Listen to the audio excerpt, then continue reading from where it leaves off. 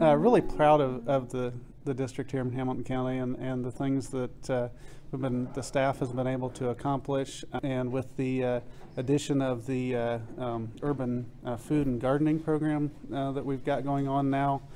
Just so many things happening within the district, some traditional water quality, soil health things that are very exciting, and things that we're working on, as well as some non-traditional urban programs. So it's been just really fun to watch the district grow and develop in the last few years, and the great job that the staff has done. And I really feel like the staff is very deserving of this recognition.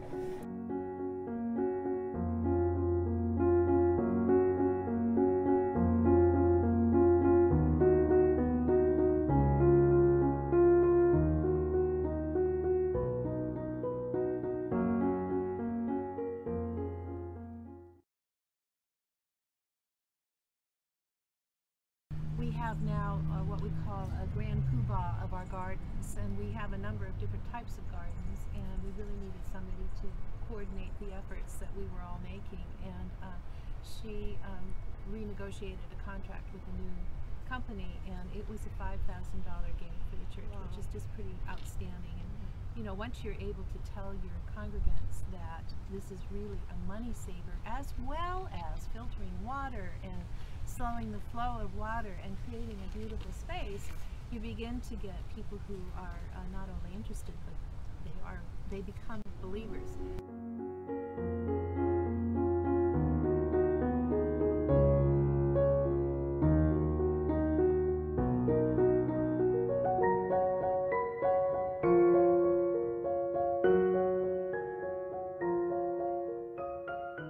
So this is where, for example, we hosted that Habitat for Humanity Start a Garden workshop, and we've had other workshops here as well. Put Your Garden to Bed workshop.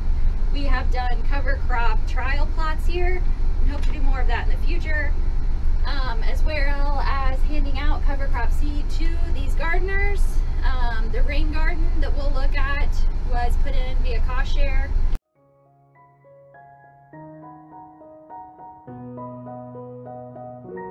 Their most recent project from an Eagle Scout was a self-led garden tour. So that's what we're going to do today. We're going to take his tours.